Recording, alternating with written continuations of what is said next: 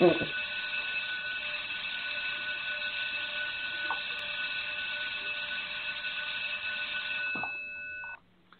is Sunday, November 26th, 2017, and school is officially in. Whoa! I need to get it out.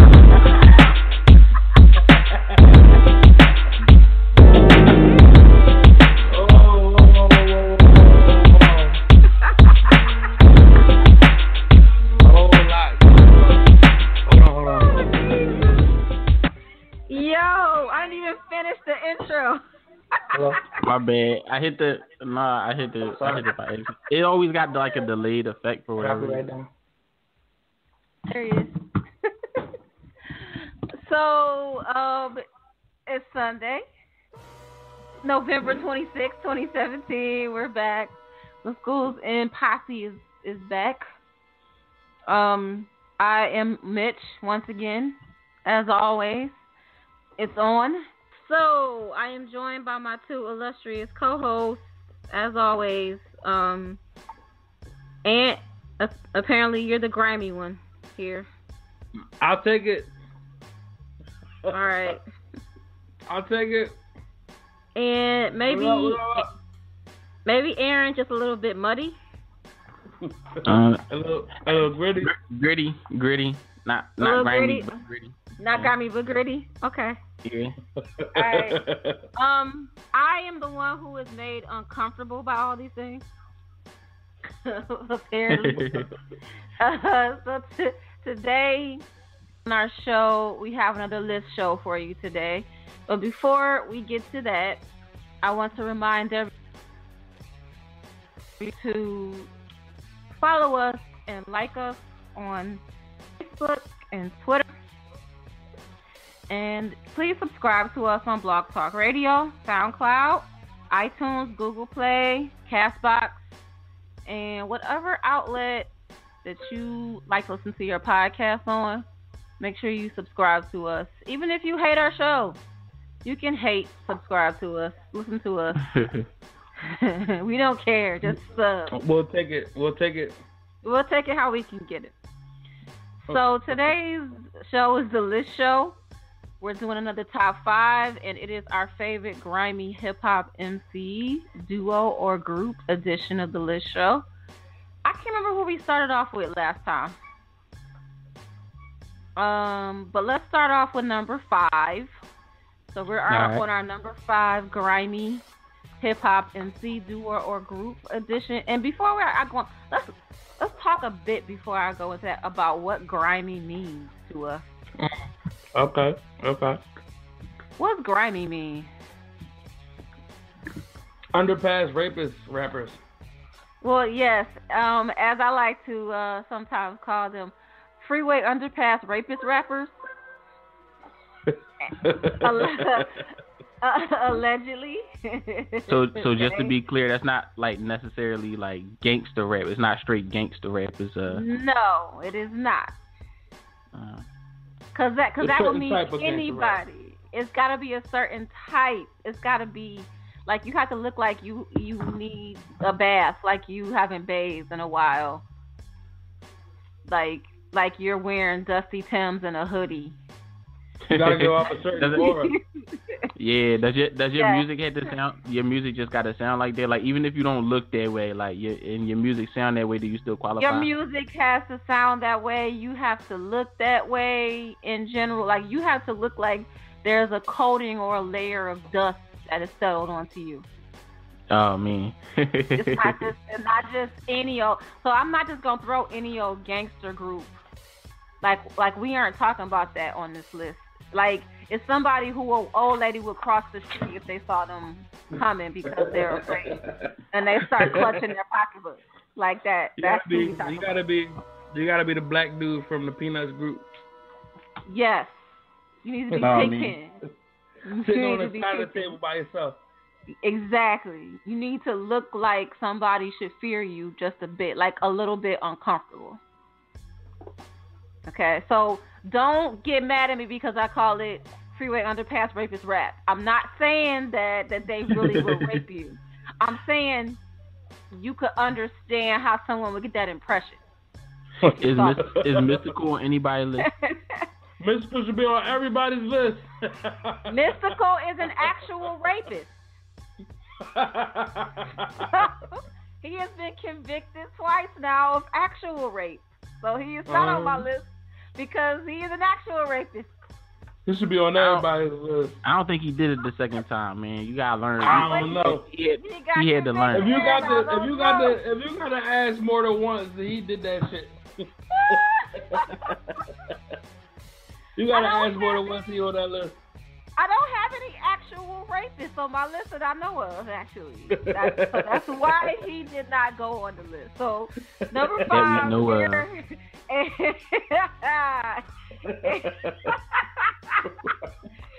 Since you started the era, number 5, you started off. Number 5 on my list is Schoolboy Q. Oh, man. Oh, wow. I feel like he should be 5, 4, and 3 on everybody. Oh man, like, all right, where do I start with Schoolboy, man? Like when I first heard Schoolboy, it was almost like a breath of fresh air because it was like it had been a long time. Yeah, because it was like 20. It was like 2010, 2011, I think it was. It's been a while since I heard rapist lyrics of this caliber. Yeah. It had been a while. Yo. Like off air, me and Miss Mitchell was talking about like how Grimy like in the early 2000s. That's true. He said, so, like, it's been a while since I heard rapey lyrics of this caliber. Yeah, man. I was like, he on some hardcore shit I ain't heard in a while. So it was that kind of energy I was getting from him. And then I was kind of shuffling between him and Nipsey Hussle because they like the only two that I would put in this category from this era.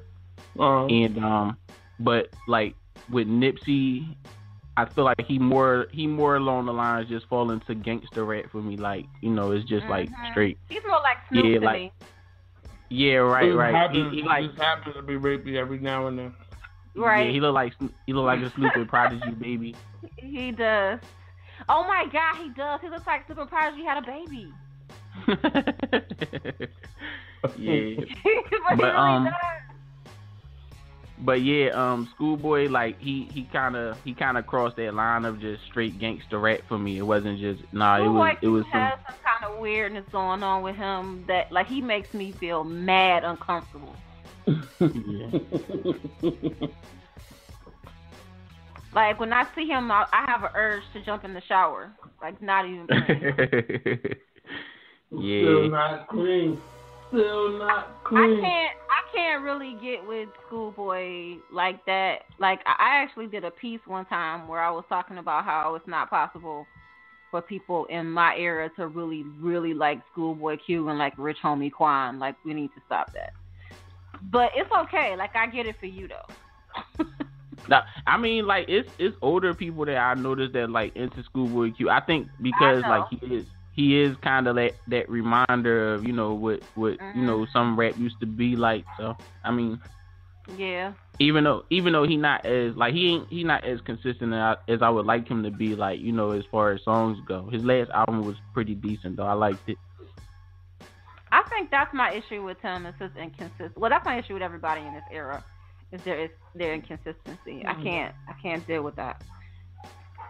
Yeah, I would listen to Schoolboy first just because, like, consistency not withstanding. Like, he's one of those people that are reminiscent of the older times, even though it might be a little rapey.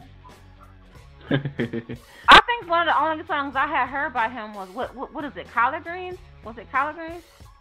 Oh no, you gotta listen to the old stuff. You gotta listen to like Habits and Contradictions and people have told me that about him. Setback. People have told me. Yeah, you gotta listen to those. Like I listened to, but see, that's my issue is that if I had to go back and listen to shit where you were a different person and now you like soldier sound out so you can be, I can't fuck with you like that. Yeah, like his stuff more so now. It kind of like borderlines like. It's like trappy. Yeah, like gangster anthems and stuff like that. It's kind of weird. Like he got like some, and he got like songs in between, like all the grimy stuff where he talk about like his daughter. He talk about what I'm saying, like just like is he gotta have the bros song, the song for the bros, his homies. Of course. Yeah. Because they all grimy dudes gotta have their bros song, because that's what's important. Homies over hoes. The bronies. Homies over hoes. Gotta have the bros. It's all about the bros. Okay, so my number 5. Why Aunt is chewing in my ear. My number 5 is Eric and Parrish making dollars. Oh shit. Number 5? Yes, but here's the reason why. So I have 2 reasons why they're number 5 and why they're on my list, period. Okay.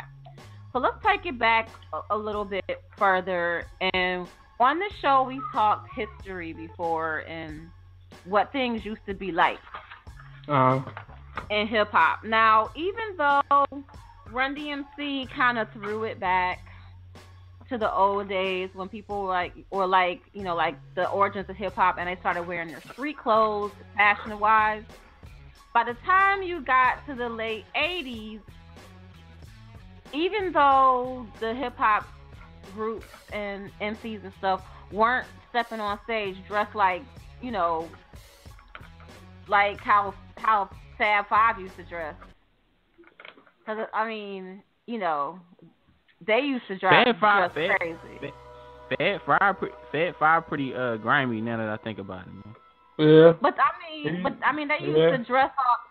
But they used to dress all, crazy and, wearing all these outlandish outfits. Like we discussed this on the show before. Groups like them and like Soul Sonic Force, Africa Bambaataa, they had these outrageous costumes on stage. By the time you got to the late 80s, even though cats like Big Daddy and they didn't come on stage dressed like that, but they still wore like a really, really clean version. They would wear like Dapper Dan gear. Mm-hmm. They still wanted to be flashy. They wanted to come on stage. They wanted to evoke those emotions. But they wanted to show you how they could be still flashy. It was street flashy, You had like the Dana Danes and the, SM stage wearing be all leathered out and, wearing their Gucci boots. Like that was their version of being hip hop fly. But then you got EPMD coming through the scene. They didn't do none of that shit. EPMD came with the straight from day one. They was hoodies and Timbs. Yeah. And they had this very darkness. There was a dark undertone to all their music. All their beats were dark and ominous sounding in general. Like they didn't subscribe to that upbeat sound in hip hop when everybody else was on it. They were on there and they were grimy. They brought that grimy to you. So they're like the original grimy New York group that all the other groups that you see kind of got inspired by. So that's why they're on my list. And then number 5, because they aren't as grimy as some other groups became, but they kind of started it a little bit. Yeah. I can see that. Yeah, that makes perfect sense. But it's funny that I get exactly where you're coming from on that, but I feel like a lot of people wouldn't. Like a lot of people will probably look at EPMD and they like, oh, because of like where we at now, or what some people like, like the definition changed so much. It's like, oh, they lighthearted and But they really weren't though. And people like even with songs like Gold Digger and Headbanger and like they were grimy. Right. They had a grimy. When you compare them to other groups of their era, they had a grimy sound. Yeah, true. Cause other groups didn't have those kind of beats like EPMD kind of had, and they weren't wearing Timbs on stage. Yeah, I feel like that's where that defined line comes in at, like that early '90s like transition. I feel like that defines. Yeah, like it's a defining line though, like because like I just said, there's people like especially people our age that like if I would just sit here and say all right Mobb Deep make perfect sense to me coming from the EPMD thing, somebody else would probably be like I don't get it, you know what I'm saying, like because that transition is kind of is almost drastic. But that's why you need context. Because people don't understand. But there was a lot of happy-go-lucky shit happening at the time. We were definitely right. That was the mainstay of that era. Like we didn't have a whole lot of dark, ominous type of hip hop that was out there, and they were ones that kind of they brought that to us. Yeah, well, hip hop was still fun. It was still fun around that time, Mhm. It definitely was. Okay, so. And number 5. My number 5 will have to be Sean. Okay. Aaron and I are very curious. Just because of everything that you named, and explaining yours. But at the same time, like Sean always been like a gritty type rapper, and I feel like for him to keep that up from behind bars just exemplifies that. You know what I'm saying? Like if he's into whatever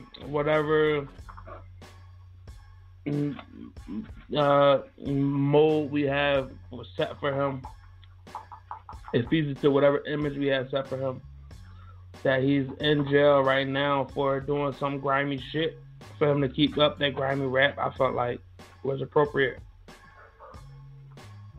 But isn't he? She's Jewish now, right? He's Jewish now. His first project from behind bars wasn't like a Jewish rapper though. No, it was still grimy. Yeah, but even still, while he was a Jewish rapper living that Jewish lifestyle, he was still giving you grimy Jewish bars. Aaron? Right. I don't know how I would feel about that. I mean, I feel like this taking us back to the conversation that we talk about, like always like romanticizing the jail lifestyle though. Mhm. Yeah, but I mean, he's been in jail for a very long time. But nobody's on my list because they actually been to jail. They on my list because they genuinely like, they're grimy. They grimy and they kept that consistency throughout their music regardless of what. Yeah, he's not on my list just because he's been in jail. He's on my list because like when he first came out, his first drum was a grimy drum. And he just so happened to get locked up. But he kept that same energy going. You know what I'm saying? He's seen the opportunity. I'm in jail, and people are looking for me for grimy bars, so I'm gonna give them grimy jail bars. Well, yes, jail bars are definitely grimy. they can be grimy. Jail bars can be grimy. I mean, actual jail bars are grimy. Yeah, actual jail bars. Yep. I mean, who's actually in jail? We can corroborate that. No, it's funny how the bars in jail are actually grimy. Yeah, it's funny how you can like easily. Not be contested. It's funny like how you can easily associate like jail with that type of thing because it's like I was talking to my cousin and was talking about like the Remy Ma and Nicki Minaj thing. Yeah. And my cousin was like talking about how Remy, she treated the whole situation like jail. Basically, it's like I got out of jail and now I'm gonna take the most popular female artist right now, and claim my dominance. Like, and I'm like, yeah, that's how grimy rap works. Like, Exactly. Like, you gotta walk up to the biggest, baddest person and punch him in the face. Like that's what you're supposed to do. But I feel like Sean, with his first couple Jones, did that. I feel like with his first couple Jones, he did that. You really? I feel like he did it lyrically. I don't know if he did it physically. I mean, when Shine came out though, I feel like everybody was kind of like fighting for that spot. Oh well, Big and Pac just died, so you know who gonna be next up. Well, there was a lot of that. He just so happened to be doing it for himself. The next one.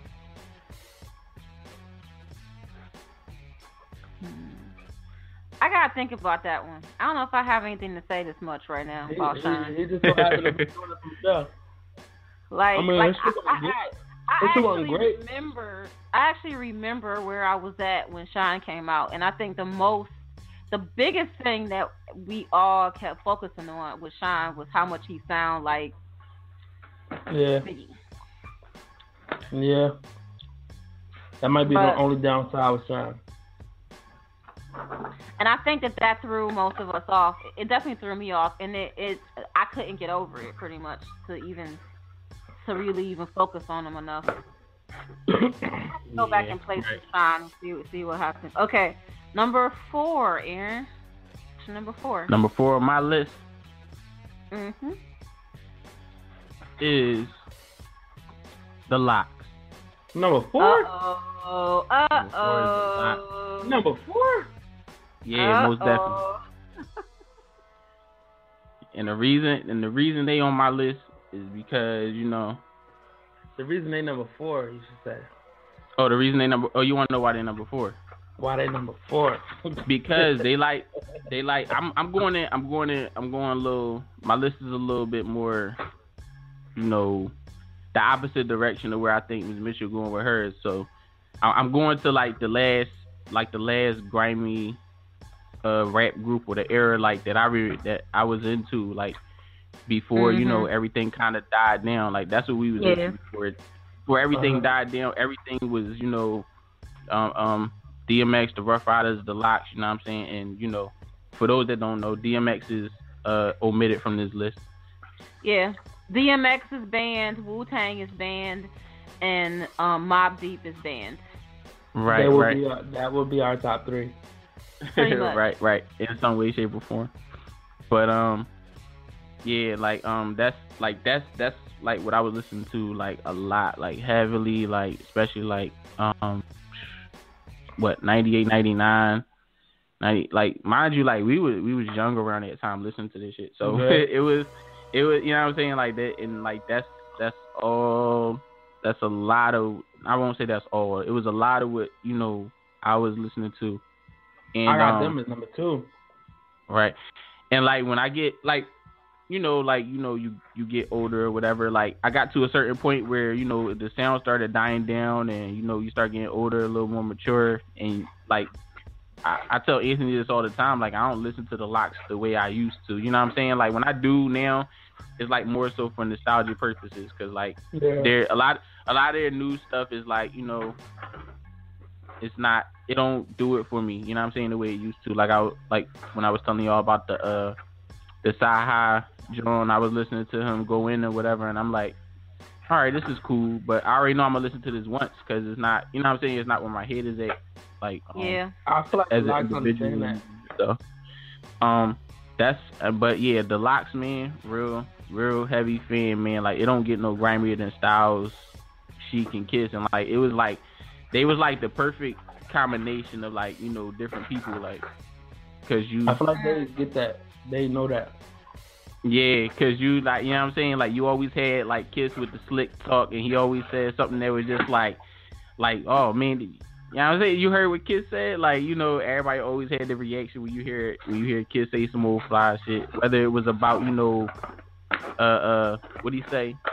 I hope you ain't tongue kissing your spouse, cause I be, you know what I'm saying, all in her mouth, and I'm just like, like that, like, you know, like, but yeah, it get real greedy. And these are the reasons why I did not like the Lox. I think I had gotten too old by the time the Lox came out. I think that. Yeah, that's why I understand it. Like that make perfect sense to me, because like around the time when I was listening to all those cats, like even like Cassidy, like people like older cats would be like, You know what I'm saying? Like older Yep. people be like, man, that ain't. I guess. You know what I'm saying? But No, well, I mean, you gotta realize, we listened to shit that was just like, I'm gonna keep reiterating. Ice Cube made Nappy Dugout, so it's not like no doubt. I wasn't listening to shit that was just really, really disgusting. I had gotten to a point in my life where I just didn't necessarily want to be listening to that type of shit all the time. So exactly. Yeah, they missed me. Like same thing with DMX. I like DMX though. I actually did bump DMX, but not like everybody else did, because I had started passing that point. I was hitting I was like in my later 20s, like going over that hump when they came out. I was like 25, 26 when DMX came out. No, actually I was younger when DMX came out. When he first came out with Get At Me Dog, I was probably about 24, maybe. But yeah, like when the Locks came out, it was too much for me at that point. It was like, okay, really? Alrighty. Yeah, it was kind of crazy. I'm a pass on that. Like, but it was gangsta rap done well. It was gangsta rap done well. I mean, I love, again, I think I like Styles P and Sheik a little better, but y'all know how I feel about Monotone. I can't deal with Jada because I can't listen to it. It's just for me, Styles is the best. Styles is the best of the three. Styles is the best of the three, and I like Sheik because some people love Jada best. They do, because Jada is a spitter. I give him that. I mean, he is, but if I don't want to hear you spit, that's just where I am. I don't know. Especially talking about that shit he was talking about. But isn't he? I guess we'll get to what number he is on your list, because I know he's on Ant's list. Or only because I know the Locks is on Ant's list. Only by association. Okay, so my number 4, to all my old heads out there, I'm keeping my list straight, gangsta and old in general. My number 4 is Alcoholics, aka the Licks. Oh wow! Everybody out there. Everybody out there. Wow. Who knows where I'm coming from? What's wrong with why you say wow? Because I wasn't expecting that. It's just a wow. You know, the licks definitely deserve a spot on all of our lists, but I wasn't expecting to hear them on this list. Well, I'm the old head, so I gotta hold the old Jones down. So the Licks is grimy AF as fuck. They're lyrical too. They're lyrical as fuck. They were introduced to us by King T, also of the West Coast, because the Alcoholics was a West Coast group. And King T was also grimy as I don't know what. So, you gotta love that. You gotta love the grimy person bringing you somebody grimy as hell. All they talked about was down in 40s and being drunk at parties and inappropriate shit with women. It talked about being drunk and screwing bitches. The Alcoholics too.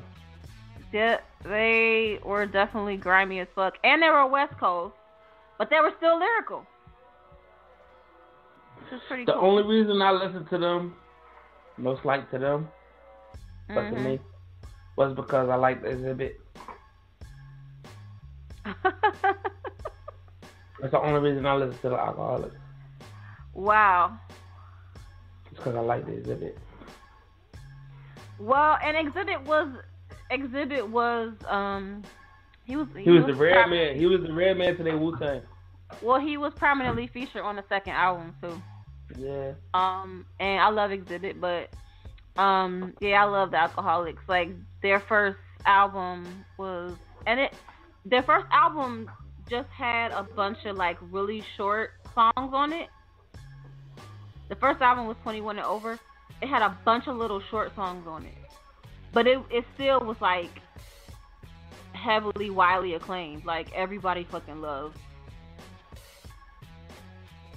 the Licks first album. Like that was the shit you threw on when you like wanted to like when I was in college and you were about to get like down some 40s and smoke, yo, everybody threw the licks on. Yeah. Only when I'm drunk. Only when I'm drunk. For me, they was heavily featured artists. I don't know about all that. For me. Yeah, they were you know, they had that West Coast flavor. So they didn't always have the hoodies on, but they had on those, you know, those Johns where you wore a white beater under it. Those they always wear like jeans and like ball caps, and they always had struggle beards. You know, they sound grimy. And they sounded grimy. The music was real ominous, and they wore those they used to call them oh my God, not Carhartt. They wore Carhartt too though. Back in the day, if you wore Carhartt, you was probably fucking grimy. Oh yeah. But that's why I wanted a Carhartt. But they wore yeah, that's another reason. That's another reason why you can't even put Mobb Deep on this list, man. Why? Cause that's all they rap about was Timbs and Carhartt. Yeah, they grimy as fuck. They're the epitome of grimy hip hop right there. Carhartt coats and Guess jeans. What? Oh my God, I can't think. Oh, flannels. They used to wear flannels. If you were grimy as fuck back in the day, you wore flannels like a motherfucker. The red and black lumberjack with the hat to match. Yo, you had to wear that shit. All right, Biggie almost made my list. Really? Not me though. He wasn't grimy enough. Not grimy enough. Biggie too mainstream commercial. Yeah, a little bit too much. Okay, what's your number 4, Aunt? My number 4 is gonna be MOP. Whoa. Oh, I'm frightened. I'm leaving. MOP just cause I base them in the feature artist category. They right there with AZ for me. AZ, and I would go as far to say Missy Elliott. Like I didn't really listen to too many of their solo joints. Mhm. But whenever you got a track with MOP on it or Missy, for example, for what you call it, example purposes, like the track gonna be grimy as shit, featuring MOP. Right. Yeah. No doubt. Yeah. That makes sense. Yeah, MOP is definitely they're grimy as fuck. They scare me a lot. Right. They do. They fit that freeway underpass rapist. Oh my God. Mold. For you to even fit in a certain category back then, you had to have like a primo beat with an MOP feature. Right? MOP seem like they were born to a primo beat. They really was. Both of them. They really was. Yo, I'm sorry, they scared the crap out of me. Both of them. And I did go back and listen to their debut album. I listened to their debut album, but they still belong as feature artists with me. I would concur with that. But they were definitely somebody you put on your shit if you want your shit to be extra fucking grimy. Yeah. Like there's no other reason to have MOP on your joint. Yeah. Other than wanting that grimy type title for a feature or whatever. Yeah, I would definitely cross the street if I saw them coming. Like, not even funny. No questions asked. No questions asked. They'd be like, oh, hey. I'd be like, no, officer. I'd be clutching my bags and my pearls. Your bag and your pearls. Yeah, and my clutch pearls. all of that. Clutch all of that. MOP. Definitely. So, let's go out to lunch real quick so we can come back to the list. And we gotta keep our shit short because we still got 3 people we gotta get to though, but.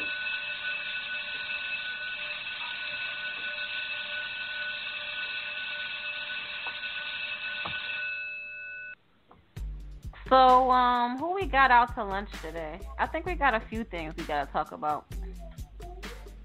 What y'all want to talk about? I think Aaron and I off air brought up old ass grimy people not growing up. Yeah. Oh, I thought yeah. we was gonna talk about your boy Ken. Camera, and Well, he we talked a falls in little that bit category. about. He falls in that category. So does because we were talking about Beanie Siegel, who's also grimy as fuck. Yeah. And Yeah, he's no on doubt. the one list. Same And thing. refuse to grow up. Hey, apparently there's a whole lot of money in Broad Street bullying. Yeah, I can't imagine that's a very lucrative field these days. Not anymore. No, I don't know. anymore. I think he more like, I don't even think like he indulge like he used to back in the day. Like he do things for aesthetics now. Yeah, like he live in New Jersey. Like Beans live in New Jersey. He chilling. He living his life for real. He went to jail too many times. I think he finally learned his lesson about not wanting to go back to jail. Yeah. My whole thing is that shit ain't cool to be a jail nigga. It's been the common perception of that is to not be cool to be a jail nigga. I mean, I should hope so, but I mean, I get some of these little young knuckleheads still going through that shit now, but like Beanie Siegel, Cameron coming at Mace with and No. like this manufactured beef. Because if you listen to Mace, he said that shit wasn't even real in the first place from the jump. It wasn't. He like him and Dame Dash. For all those who know who Dame Dash is, original Rockefeller Records, head honcho, him and Kareem and Big Burke and Jay-Z, all three of them together in Rockefeller. But and Dame is the one that signed Cameron in the first place. And Cameron and Mace used to be together back doing Harlem World back in the days. Before that. Yeah. Children of the Corn. And they grew up together and they went to middle school together. Like they were boys. So Cameron cooks up him and Dame like, yeah, let's do this fake beef with each other so we can make more money. Like, dude, no. No. I don't think that. No. No. I think that was. And now all these years now, like it's 2017, and you coming at him with this old ass, like, grow the fuck up. Yeah, that whole situation is weird. Like, just like, like that's just more of a reason like why we need to like get out of this whole, hip hop forever fix. Like everybody just stuck in this whole mind frame. Like this is the way you go about it. Like and now it's getting to the point. It's to the point. Well, it's been to the point where it's like the whole genre, the whole culture is like, it's a joke now. You know what I'm saying? Like it's not even like back in the day. If somebody really had a problem with somebody, like the beef record came out of maybe a serious personal issue, but nowadays it's just, oh well, let's just do it for the likes now. You know what I'm saying? Like it's crazy. That's just annoying. Well, some of it is, I guess, legitimate, like what the XXX Tentacion and Migos beef. Yeah. That's just annoying too. You know what's funny about that to me though? But they're still young and stupid. See, but what's funny about that to me is that you got people that come from that older era that feel like, oh, these young cats are soft now. Rap ain't what it used to be. The grimy era is over. Like Joe would say some shit like that. Like, what happened to the beef and rap? And then now you got like older cats. Chance is too positive. Go do cocaine or get shot. But now But now you got when you say stuff like that, now you got older cats that's fabricating beef, and then you got the younger cats that's just doing dumb shit. And now you, as the person that was saying that before, is looking like this is dumb, and why are these young kids acting like that? But a minute ago, because you they're was following behind you. Exactly, in the whole narrative that like, I mean, I get it. Like, it was a time where everybody was okay with it, but it's something that everybody needs to get past. Let's move on. Let's fold our clothes and move on. Word. Fold your clothes. Fold your clothes. Folding your clothes is boring. Folding your clothes is boring. It is. I mean, I want everybody to be alive at the end of the day. I mean, I get it. You got hit. Here's my thing with hip hop beef, and I want to show this. And I want to say this and big up my ladies. Do what the ladies are doing. Keep that beef, as we would say back in the day, keep that shit on wax.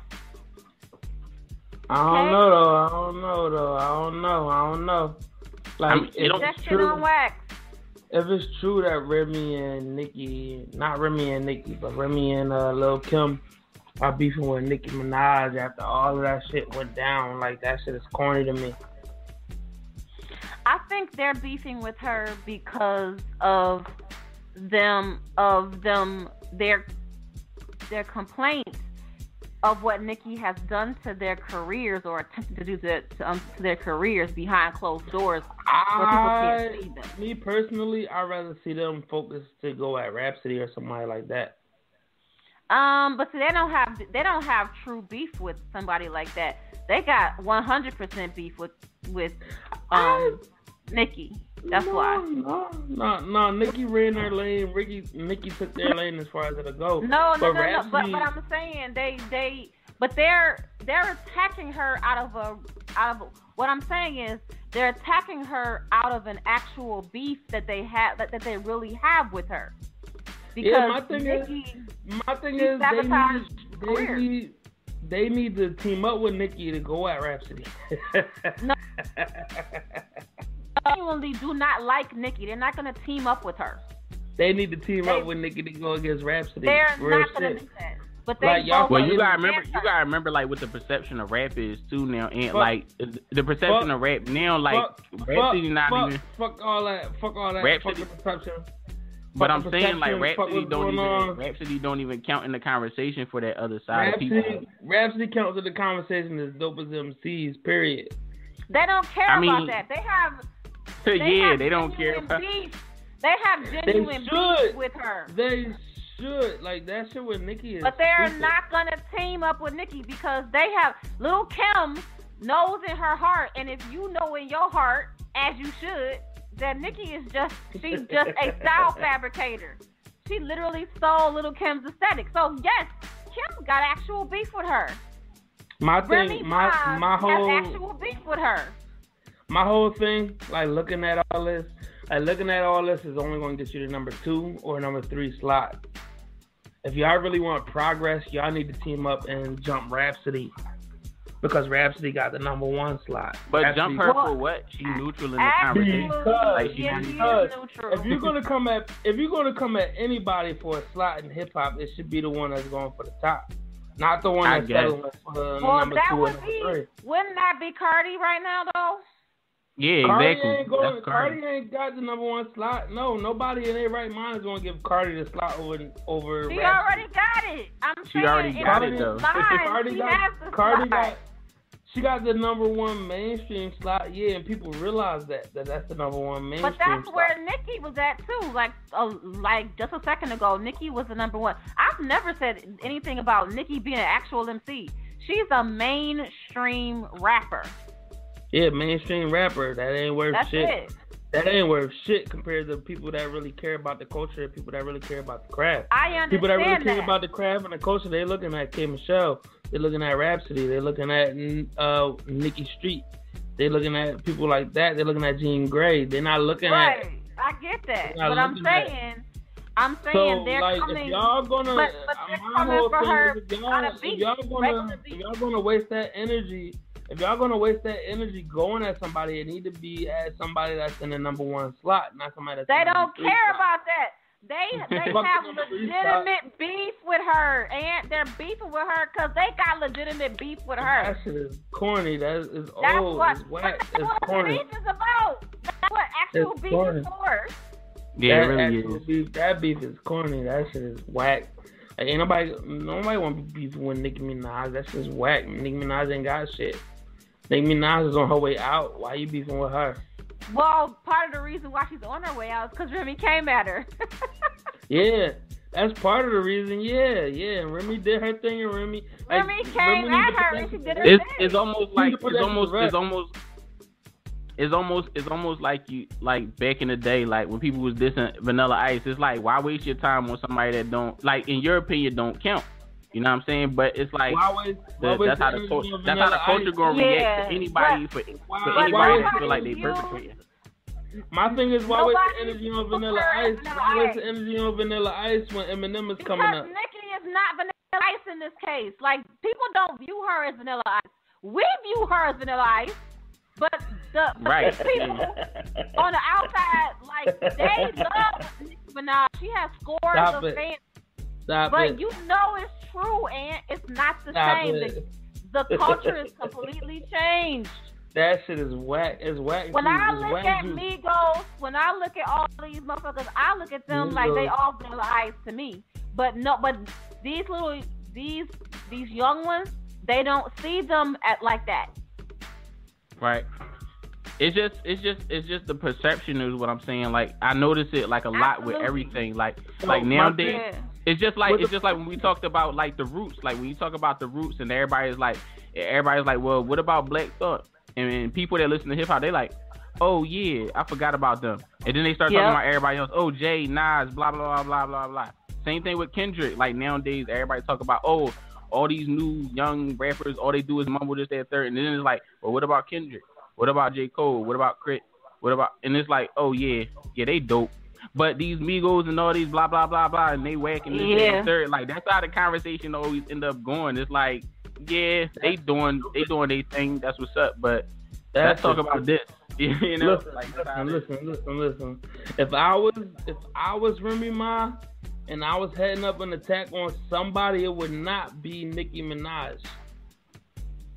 If I was heading up an attack against somebody, it would be somebody like Rhapsody. It would be somebody that's out here making noise in the MC category. But why are you beefing with somebody that's not bothering anybody? That's like somebody. They in the lane for the number one slot for the MC category. Like, Rhapsody got that. It's Rhapsody right now.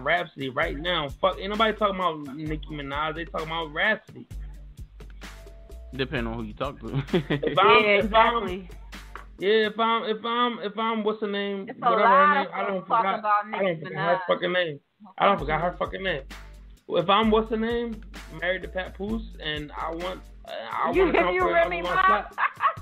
Remy Ma, thank you. If I'm Remy Ma and I'm coming for the number one slot, I'm coming at Rhapsody. I'm not worrying about Nicki. Nicki ain't doing shit.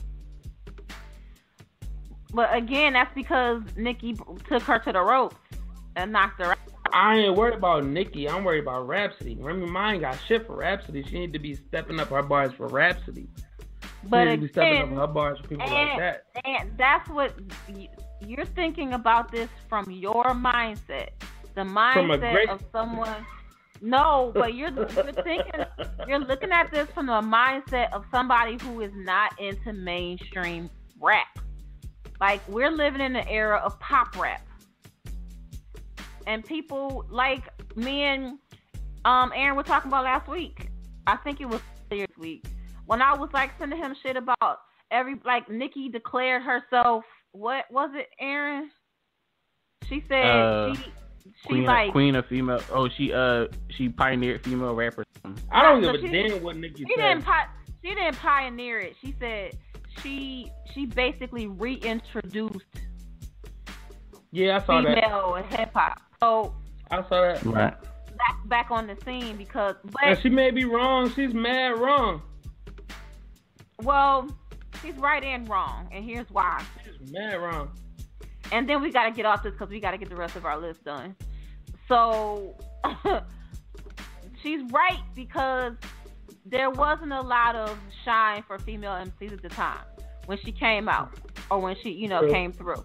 However, that doesn't mean there were no female MCs out here killing that shit. But that's part of the issue is that she crippled other female MCs. She made it so that they couldn't move. And it's been said over and over again, of course, allegedly, but it's been said by other females. It's been said by many other females, especially Remy Ma.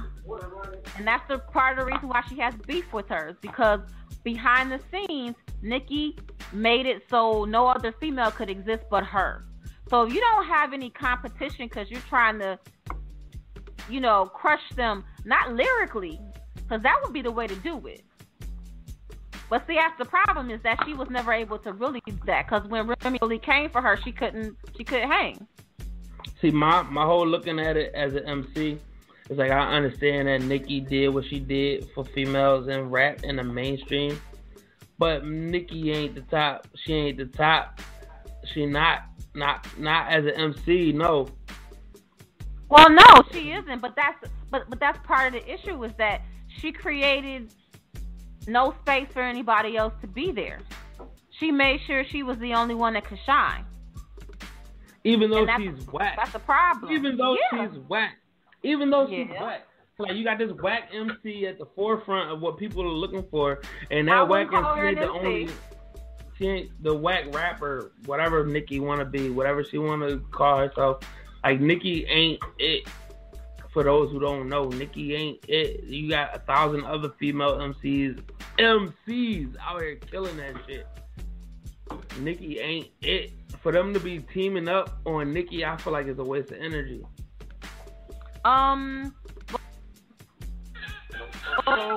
Who would say that you are not correct? Like that she gave her a kind of a 1-2, and now she needs to completely KO her ass. I feel like Kim, if Remy Ma was gonna come with a track on that platform that she got at MC, especially with Kim in her corner, like, she should have came at somebody worth the effort. I think they came at Nikki because Nikki is the one that's been dominating in sitting in that throne for forever. And whether or not it's a supposed throne, real or imaginary, I mean, she's been dominant. She's been the only female MC that you've seen visibly for all this time. So she's the one that they're gonna come at, because that's the one that my same issue with Drake coming at with Joe Budden coming at with Drake with six diss track. It's like you gonna take somebody that don't belong in the ring, and you gonna give them Ali bars, and it's like you validating that person because you doing that. I mean, I see your point. I just think with Nikki's a little bit different. It ain't. Nikki don't belong in that. She don't belong in that ring. She don't belong in that arena. Doesn't. She does not. Absolutely not. She does not whatsoever. But I mean, like, Nikki ain't fucking. Nikki not fucking with Lady of Rage. Nikki not fucking with Lady of Rage. Of course not. Nikki not fucking with Bahamadia. Nikki not fucking with MC Light. Nikki not fucking with Monie Love. Of course she's not. None of those people. Eve. Nikki ain't fucking with Eve. Y'all should have directed that energy at Eve. None. But Eve is gone. Eve not even spitting anymore. She got her whole Eve different life. Eve don't give a fuck. Eve don't give not one single solitary fuck about nothing. None of these females are doing in hip hop. They should have directed that energy at somebody else other than Nikki. I feel like after Remy Ma killed Nikki, for them to come at Nikki again was a waste of energy. So just move on from her and let her die out. If you want to come at somebody that means something. I don't think that they should come at anybody else. They should just get on their own track. They should. Just let shine and do their thing. Let your bars hold their own merit. They should. Absolutely. I agree with that 100%. But they didn't. They chose to come at somebody, and they chose to come at Nikki. And I feel like that was a waste of energy, and it was a waste of a target. I do think that coming at Nicki from the beginning, like how Remy Ma did, I think that should have been done because Nicki kept sneak dissing her. It's like, yeah, Nicki had it coming. She threw was enough. After you do that, I think that after you do that, you know, I mean, it is a good time to just step back and do your own thing, and yeah, you know, she was enough. All right, well, let's get back to our list.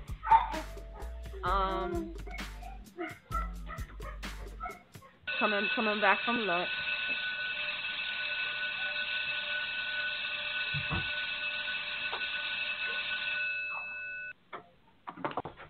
All right, Aaron. Yeah. All right. Who you on number 3? My number three. On number 3. Mine's MOP. See? Do you have anything new to say about MOP?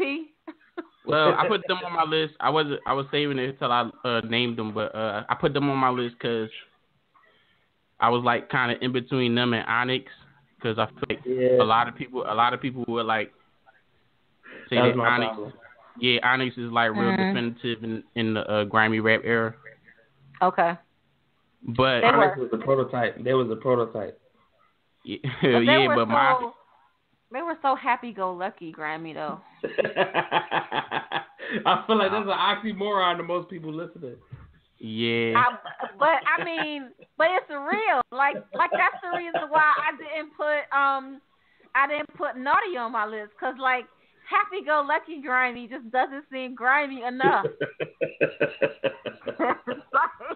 They definitely fit that. They fit that though. Like they do. Like happy grimy. Yeah, MOP. I'm grimy and I love it. I want you to love it too. Right? The MOP was just straight. Yo, shit, grimy, motherfucker. Grimy, we don't care. We grimy, we don't care. The funny thing about give me MOP, your purse. Give me your purse. Yeah, like they definitely that's that stick up kid anthem rap right there. Man. Straight up.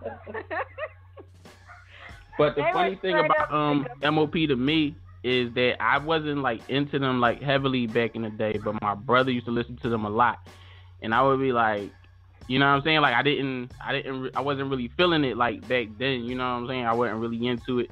But like when I got older and I you know started digging into them or whatever, like I was like, yo, this. That's a whole career. Yeah, pretty much. Fucking MOP, man, bruh. You want to stick it up? They ride. Yeah, pretty much. And then Lil Fame, we already talked about him off air, like Lil Fame. Yeah. Fame grimy as hell. Pretty much. They in this shit. They ride for everybody. You word. They ride for a generation. They ride for a whole generation. Yeah, that's who Biggie was talking about on Warning too. Oh yeah, that's right. Who the fuck is this? They ride for the whole generation for the MOP. Who the fuck is this? Shout out to MOP. They still do a feature version to this day. So my number 3 is MC Ren. And the reason why I put MC Ren, not NWA, on it is because MC Ren is a special form of griminess. He don't get the props he deserves. MC Ren is a special form of grimy that even all of NWA never quite reached. MC Ren, and for all those who don't like it, you could kiss my black ass MC Ren t-shirt. You gotta quote Della Reese. Kiss my entire ass. It's my MC Ren had so MC Ren is just he's dirty, he's grimy, he doesn't give a fuck. Sure. He says whatever, pretty much whenever. the shit that's on his mind, the foulest shit is coming out of MC Ren's mouth. MC Ren don't get the props he deserves as a solo MC. As an MC period. And he has one of my favorite solo Johns of all time. And he's straight, like he's one of your favorite Grimy rappers' favorite Grimy rapper. Yeah, go figure. You don't even know it. And MC Ren, not even saying anything about this, Lorenzo, but you always look dirty. Seriously. I don't know, he looks a little clean shaved to me. He looks clean now. These days. He's a grown ass man now, but like back then, like back in the late 80s, early 90s, oh my God, Ren looks grimy in a fucking, like all the time. He wear koofies and shit now, because I think he's in the Nation, I do believe. Right, let the people know. Let the people know his credentials. What's MC Ren responsible for? Obviously, was one of the former members of NWA, as I just said. He is also the main writer responsible for Eazy-E's lyrics back in the day. Check like a motherfucker. So there you go, right there, because he not only wrote his own grimy lyrics, he wrote almost every grimy fucking thing that Eazy-E said. He wrote the lyrics for one of the GOAT grimy MCs. Yep. The only other people that wrote for him at the time generally were Ice Cube and the DLC. Woo-hoo-hoo. We all love him, but he's not top tier MCs. So MC Ren is a he's a grimy fucking dude. He don't get props. He don't get props. MC Ren will say, like before I heard like the horrible things sometimes that you could hear Big Boy say on Wax. MC Ren would say horrible things like that, like all day, like he just didn't give a fuck. He would just say all types of crazy shit. And it was cool because of MC Ren. It was funny. Actually, is what it mostly funny. You know. It was cool. He's always gonna slap you with limp dick.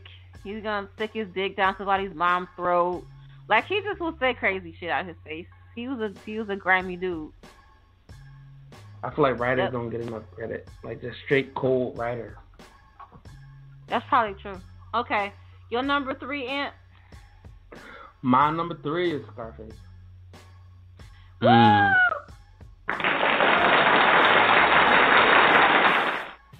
lot of people think that hip hop hates the South, and that's not true. Like a lot of our dopest MCs come from the South, and Scarface is at the forefront. Absolutely. At the fucking forefront. Like you can't name these 5 MCs better than Scarface. That's hard. You hard pressed to name 5 MCs better than Scarface. And I'm tired of the whole gangster rap thing, but I'll listen to Scarface catalog any day over anything else you put in front of me. I feel like that was special. It went beyond gangster rap with it really did. People, like tell folks Scarface's pedigree. Tell everybody where Scarface came from. I would even say that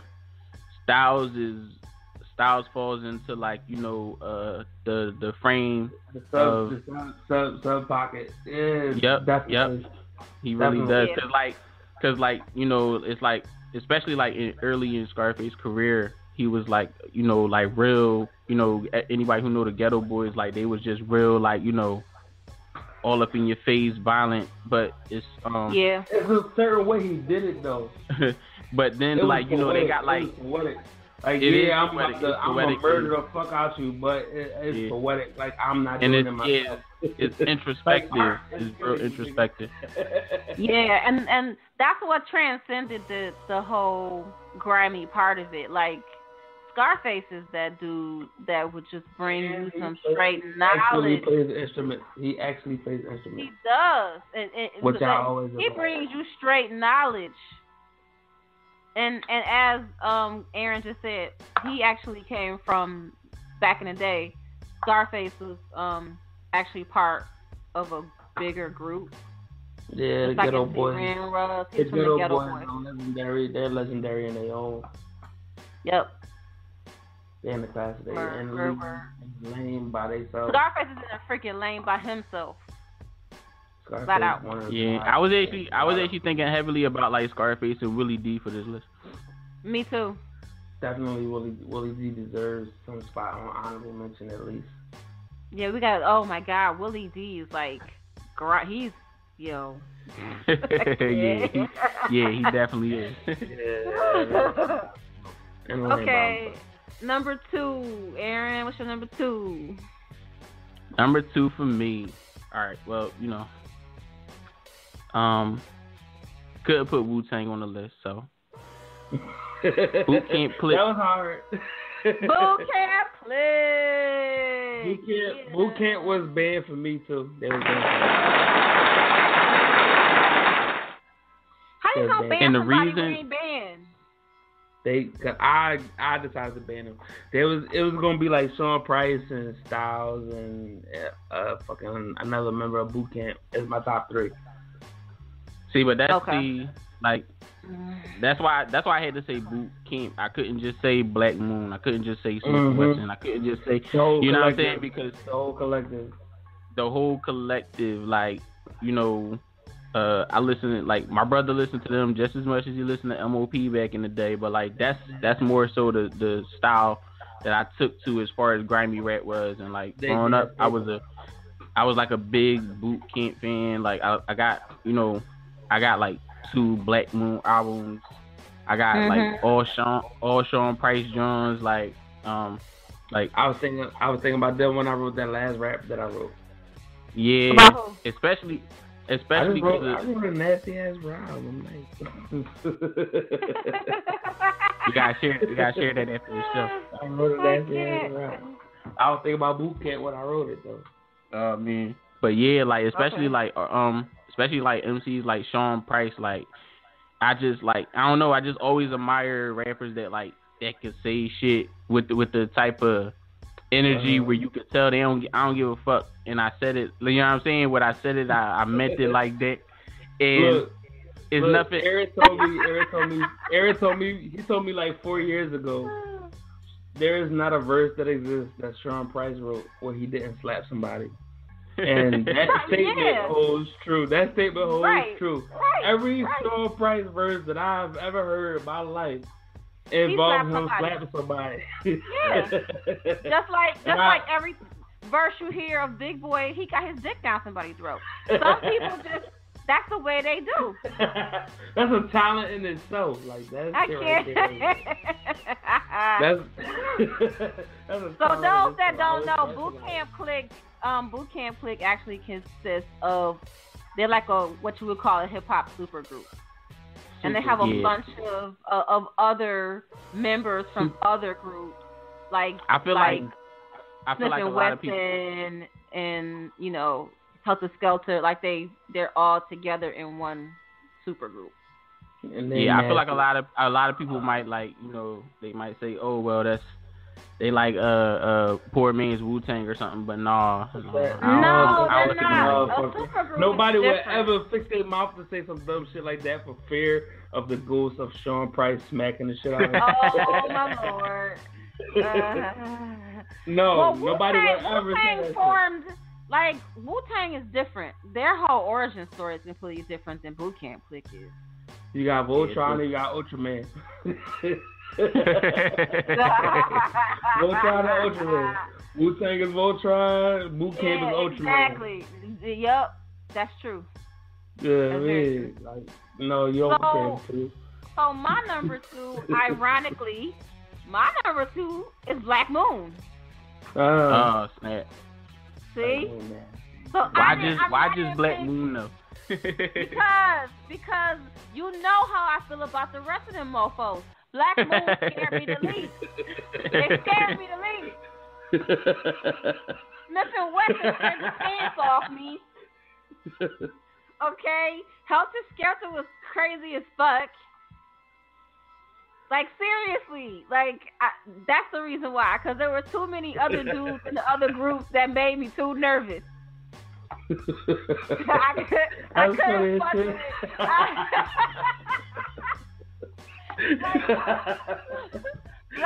Black Moon was as far as I could go with that shit. You were just like who got the props and just stop right there, right? Yo. I was like, okay. Well, all they do is talk about fucking busting guns, drinking all the time, and fucking bitches. Yeah.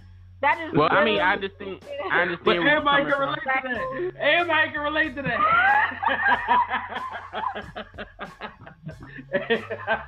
Everybody, those are universal topics. Oh, Jesus. I feel like that makes sense though, like for Black Moon to be like the lead, you know, like the more. I did every one of those categories because they got Buckshot. Buckshot more down to earth conscious sometimes. Yeah, like sometimes they can veer off and give you something a little bit different. That's the reason why I said I put them on my list as number 2 because I can't put Wu-Tang on the list. Like every once in a while. They're not just every once in a while, they're not just grind. Every once in a while, Black Moon will come at you with some semi-consciousness, and you be like, "Oh shit!" See, but it's in between the 40s and the gun busting. So I'm feeling subconscious about my number 2 now. You see some. All of those things. Soon as you see the video they got on the Guess jeans with the boots in the 40s, I know. Yeah. Forget Guess jeans. We talking Jabos, my. With the Jabos. We talking Jabos. Wait, that's talking Guess jeans. Sean Price, you know what? Sean Price belong on this list just for having like some grimy, like some dirty ass lyrics. Like he got lines. He say clothes bummy, nose running. This is why hip hop loves Sean Price, because Sean Price is on every list.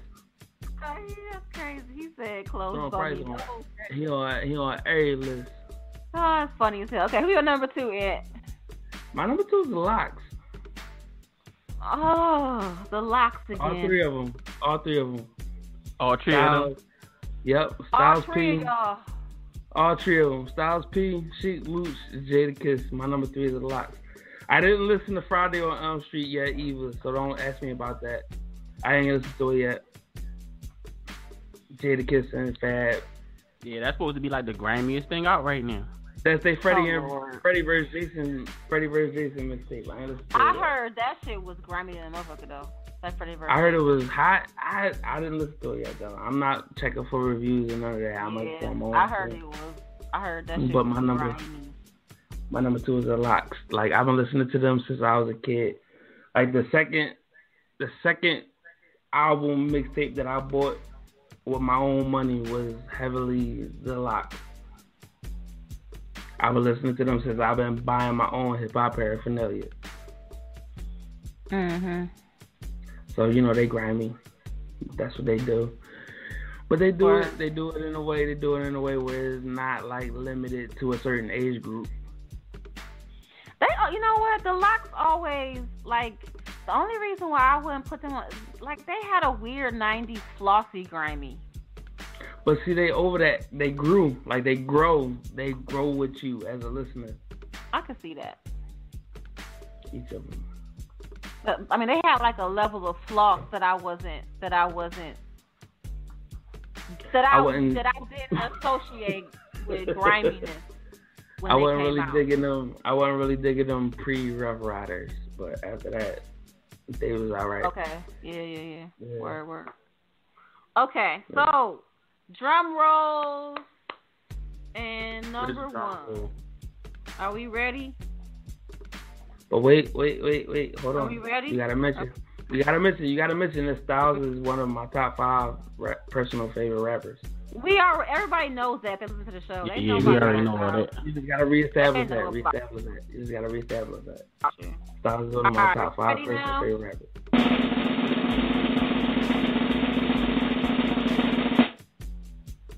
All right, number 1, Aaron.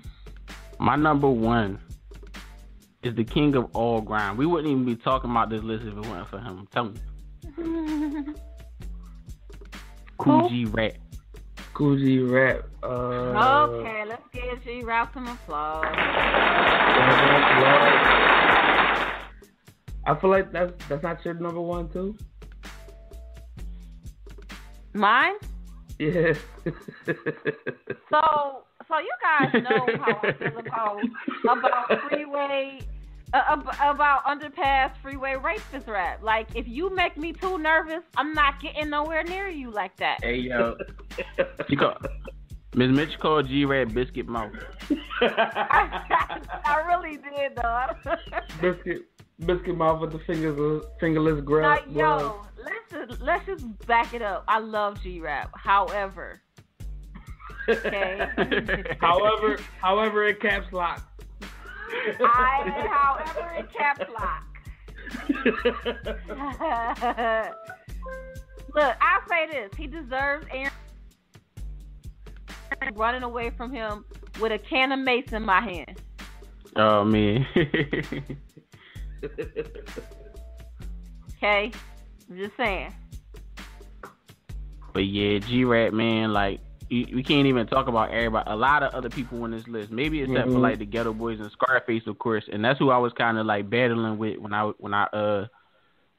put his name at the top, because I figured, I think they both was like around the same era, like Scarface and G-Rap. Yeah. But yeah, like G-Rap. You know, when you talk about Grimy and the people that we talked about on this list already, like, man, I think they all, you know what I'm saying, with G-Rap walk in the room, they all take their hats off, man. You ain't got no choice, like like he the only grimy rapper that on the East Coast that I know can make having a list. Universally, you know what I'm saying, like, yeah, like he can have a list. Ain't nobody gonna say shit to G-Rap about it though. That's true though. Ain't nobody.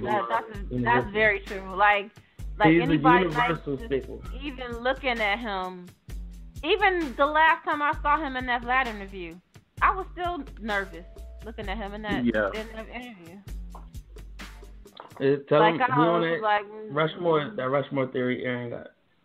I feel uncomfortable when I see G-Rap coming. I'm telling y'all. He excluded though because of that. He excluded though because of that. The list does not help. No. The list don't help. The list don't help. No. It just makes it worse. Yeah.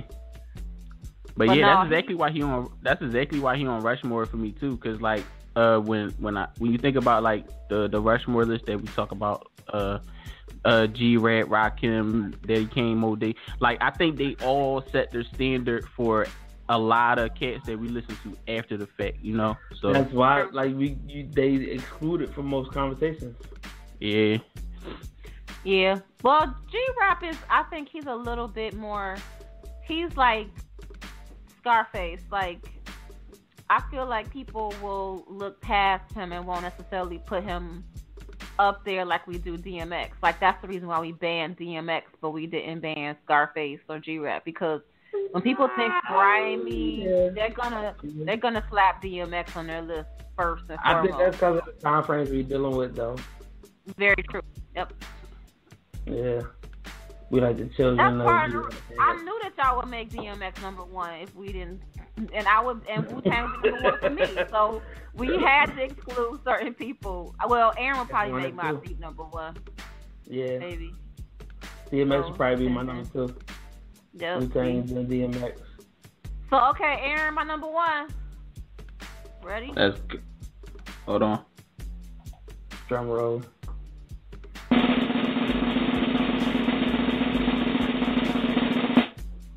Number one. My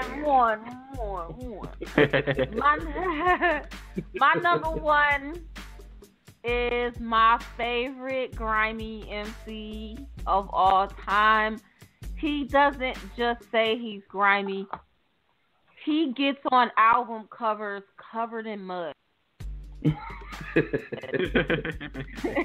He's fucking dirty. He's grimy. His music is grimy. It's gritty. His clothing is grimy and gritty. The shit like I said, like you can't even tell. Like he's not just covered in a layer of proverbial dirt. He is literally rolling around in dirt, and then dares you to say some shit. Mr. Muddy Waters himself. My man, Redman.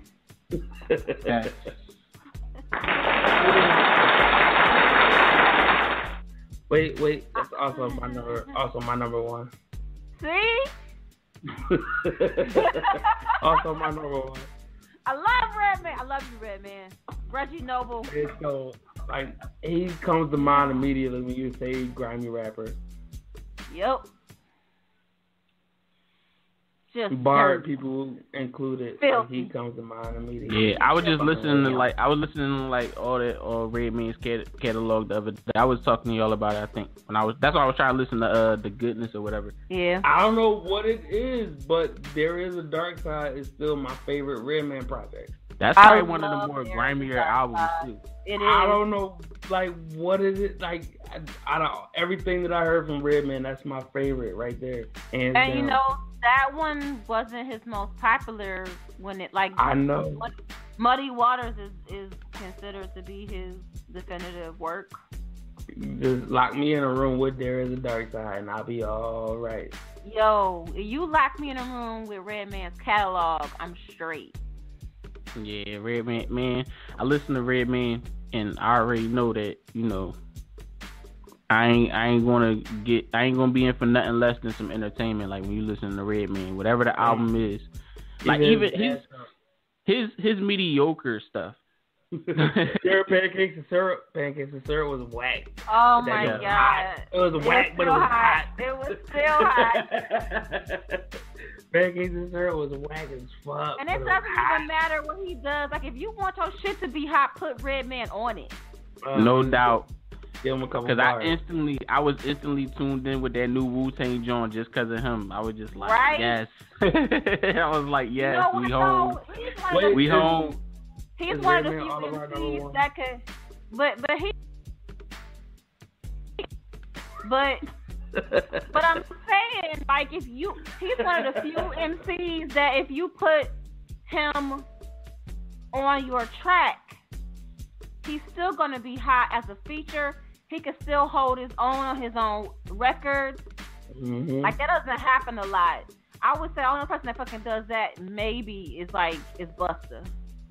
I was just gonna say the only person I would ever compare to Redman is Busta. Really?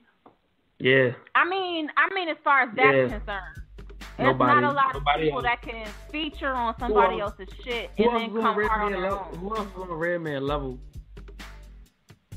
I mean, it's not many. Redman is in my top 5, by the way. Ain't nobody in my personal top 5. It ain't nobody out there right now giving you bars the way Redman is giving them to you besides Busta. Reggie Noble could still give you bars on his worst day. On his worst day. On his fucking... Listen, I guarantee you on his deathbed, Redman gonna drop the hottest freestyle of the year. Yeah. True. That's true. Real shit. Okay, so... well, me and Ant already did it, because Ant, your first one is Redman too. That was my number one. See? Great minds. So who that was did we probably, not put on our list? Honorable mention. Well, so everybody, once again, we banned DMX, Wu-Tang, and Mobb Deep. So those 3, of course, are the greatest. They would have just taken up our whole list. As far as like honorable mentions though, I was thinking, because I told you earlier, Ms. Mitch, I was listening to Showbiz and AG. I feel like they would have deserved a spot on the list. They nice, yo. They nasty. Showbiz and AG is nasty. They slept on it like a motherfucker. Yeah, and you know what's funny? The only reason I know them is because of another grimy rapper. You know, Big L. That's the only reason I know. Oh yeah. That's the only reason I know. Okay. But you know, all the ones we didn't mention, aka all like other members of Boot Camp Clique, Smith and Wesson, and us. Don't forget us. Oh, y'all. Yeah, y'all nasty. grimy? We nasty. We grimy. Yeah, we nasty. Do you guys think I don't know about all that. grimy? That's why when I was thinking about Redman and I was thinking about putting groups on here, I was going to say Def Squad, but then I was like, I don't know. Keith Murray's definitely nasty. We named a bunch of people like EPMD.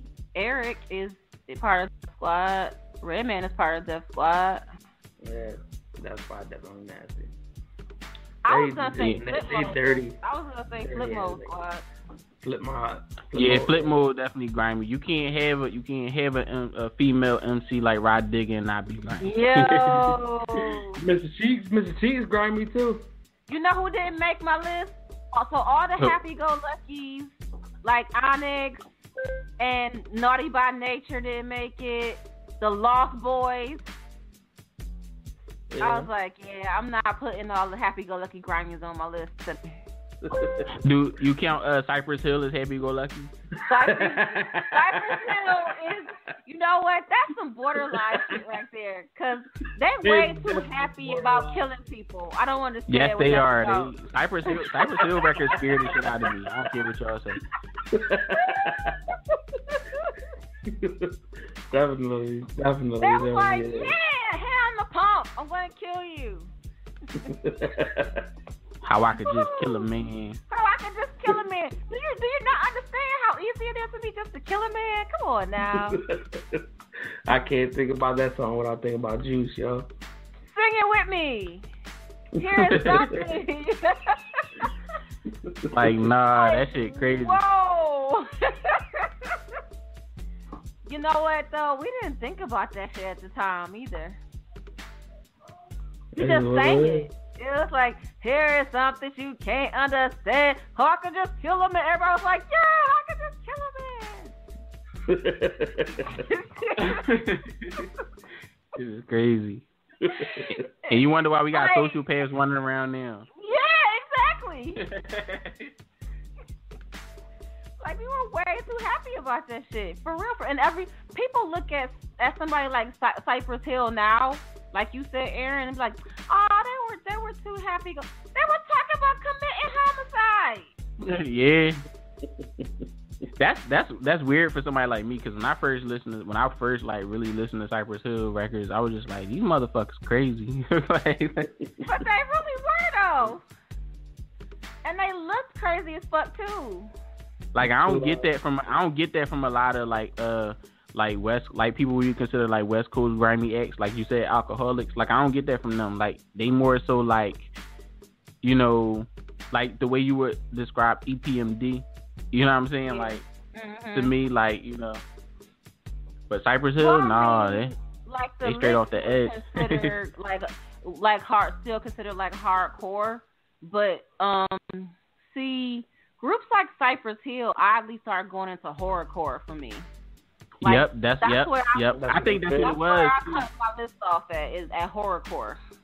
Yeah, I didn't put no horrorcore folks on my list. Like, you know, I don't consider Eminem grimy, but his ass was crazy. Yeah. That shock rap shit. Yeah. I don't like none of the shock rap stuff or like horrorcore went on my list. It's like how can we go even further than gangsta and grimy? But wait. With that shock rap element put DMX ahead of Eminem. Right. DMX,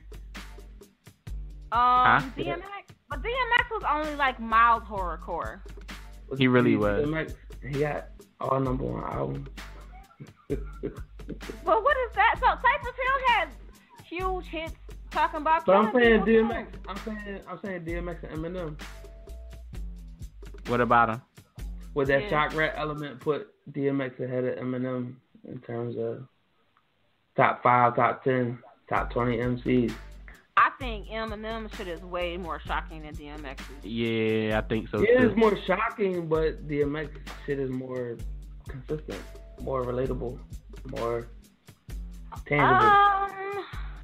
But that's where the fine line is drawn. That's why we don't put DMX in the like shock rap. I want to know why DMX isn't in the conversation more often. Why Eminem always in the conversation? Why DMX ain't in the conversation? Because it talks about killing women and putting them in boxes and like hurting people and raping his mom and raping Kim, being raped by his father and all this other not way. more often than Eminem. And throwing people in. I haven't heard about DMX talking about sawing off limbs and throwing people in trunks though.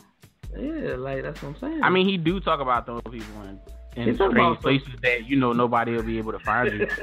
But not in a trunk. But like, not worse. It's not worse. While you're breathing. Eminem is straight shock rap. He can only go but so far with that to me. I feel like that's not DMX is, to me.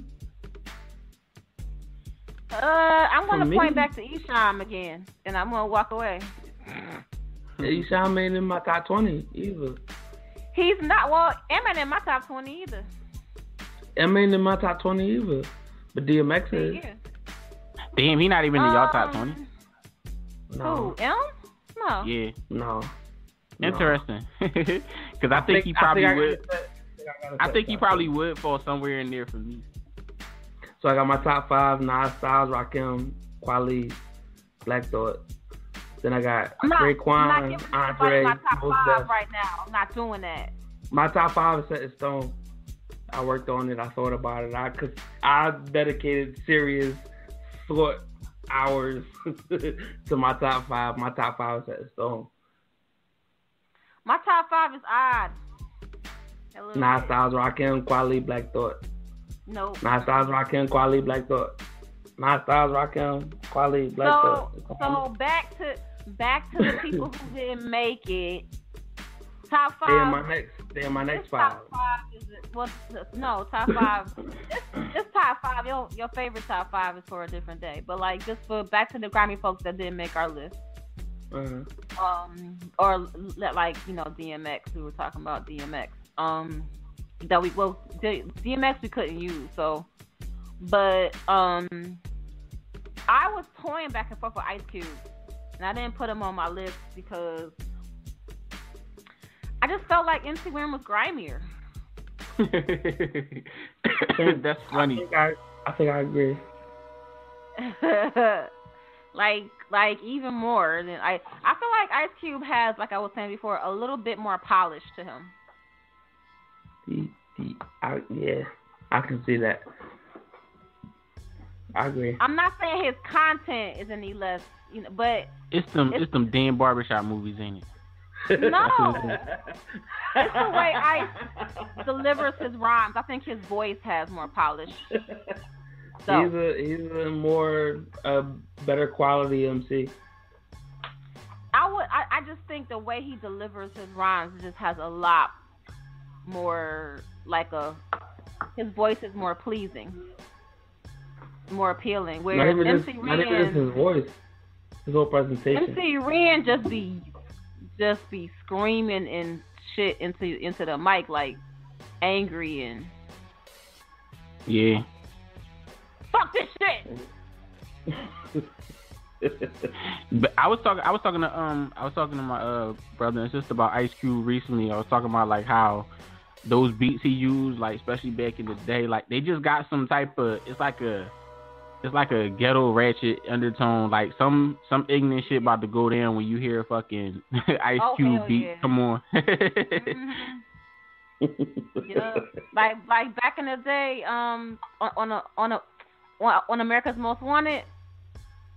Like if you play, oh my God, what was the one everybody played was oh my God, I can't remember the name of the title right now, but that shit right there, it was the one where the girl was trying to say he was the father of her child. Oh yeah, I know what you're talking about. And I always remember because it had that Parliament sample on it from Rumpelstiltskin. Wait, I always ask people. Digging and chopping and singing and getting easy. I was like, oh yeah. That shit right there, boy. I always ask people, America's Most or The Chronic, which was a better album?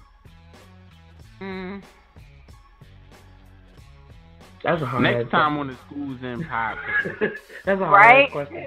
Right? That's a tough question. I can tell you what my favorite one was, though. Like, I know this is not going to be popular, but my favorite one is probably going to be America's.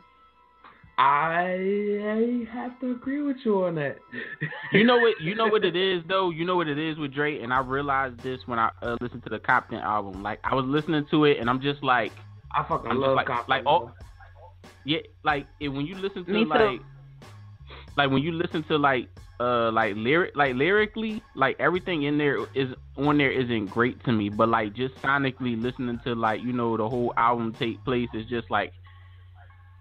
It's like, why am I still listening to this? You know what I'm saying? It's like I can't help it almost. Like the same thing with the Chronic. Like I'm just like, yo, this is an ignorant ass album. Why am I still listening to this? Chronic is a whole experience. It's a whole it's like well done. It's well done.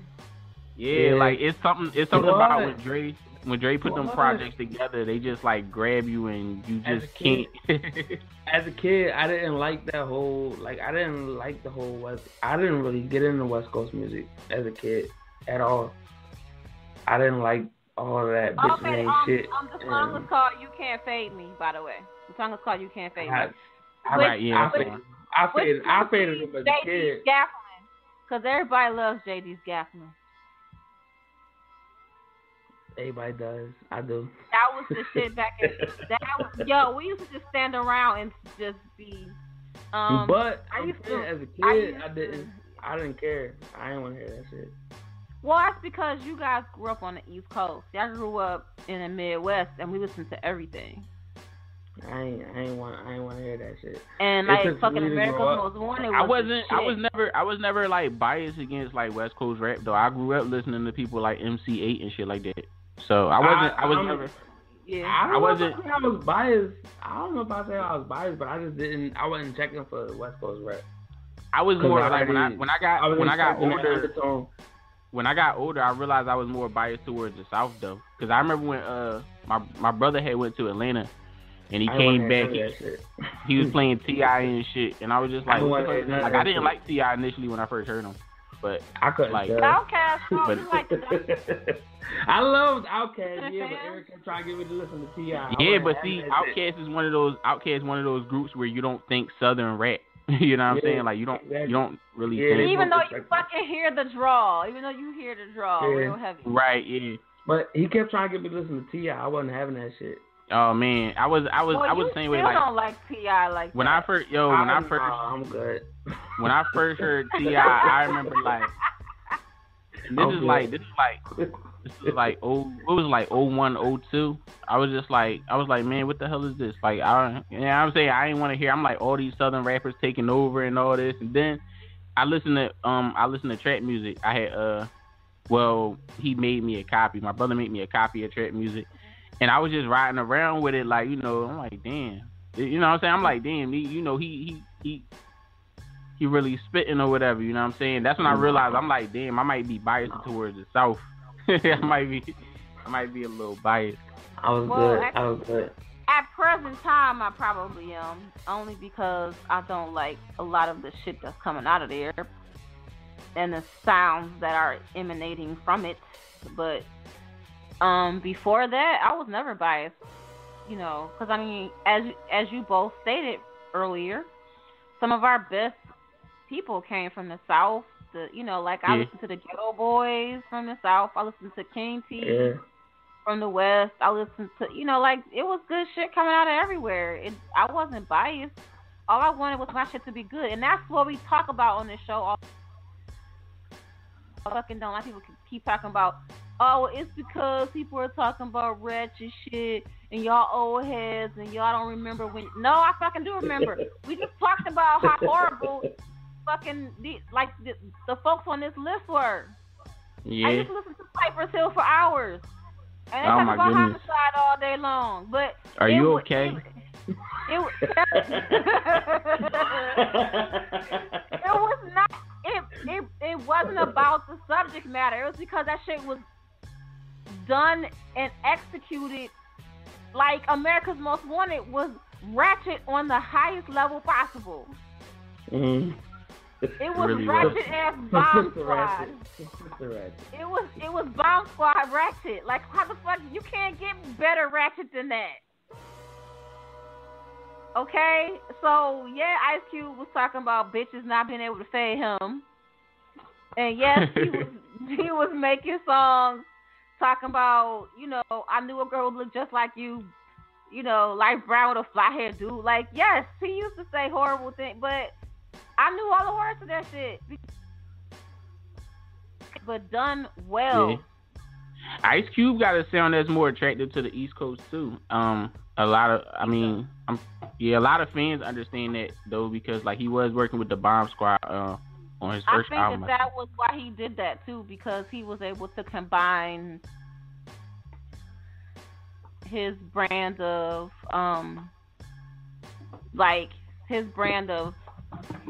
Emcee, and then he brought it together with the sound that people liked already coming from a different coast. So he just kind of bridged those two coasts together. Listen to him. I know a lot of people on the East Coast who were secretly listening to Ice Cube because they like that shit. It was good shit. Yeah, because like back in the day, like people associated the whole West Coast sound with that funky worm sample that you hear like on all the fucking West Coast joints. Yeah, pretty much. But I mean, yo, the West Coast had a more laid back, you know, pimpish, if for better or worse, sound. It is what it was. It was. I mean, but that's just how it was on each coast though. Like if you talk about, like I was watching an interview with Kid Capri, and they was talking about like the whole hustler lifestyle that the East Coast like attached itself to. Like that was the music that was being like, that was the image and the style that was being promoted on the East Coast. Like when people talk about like songs like Rising to the Top. That's which group is that? Yeah. I can't think of it right now. That's Kenny Burke. Yeah, like Rising to the Top, like that was like, you know, that was like the records that all the street hustlers was riding around to. So, you know, the DJs would find ways to like incorporate that with the rap music. So that's why, you know, the East Coast sound the way it do. And so like I think it was a similar thing on the West Coast where like they whatever was associated with gang banging or was associated with, you know, all of that pimping. Like Parliament, Funkadelic, a lot of the Zapp and Roger songs, like they liked a lot of that real slowed down gangster shit. Right. Yeah, exactly. So they kind of incorporated to fit. Now that I'm thinking about it, that's pandering, ain't it? they kind of incorporated it to fit that. I mean, it is and it isn't, because you figure it came from an authentic place. Yeah, I get that. Yeah, like it was organic to them. Like they did with it. Like for instance, you know, in New York at the time, during, you know, when I was coming up in the golden era, when I was in like middle and high school, they were coming off the era when everybody was still into breaking and b-boying. Right. And people used they did a lot of that shit to fucking James Brown. So when they went in a new direction, when they would get into golden era, people just started fucking ripping James Brown very naturally. It's like a natural extension. Yeah, pretty much. Yeah, that makes sense. You know, it was like a natural extension of what was already happening prior to that. Like, you know, when you get up there and you DJ, or when you get out there and you b-boy, James Brown was like the choice. Everybody loves James Brown records, so yeah. You know, but so let me give out homework before. So we changed the show a little bit because we were gonna talk about bad bitches next week, but now we're gonna talk about Free Meek Mill. Free Meek. Free Meek out in these streets. Yo, I saw a bus. Fucking billboard, yes, on the bus. What? Really? There's a bus.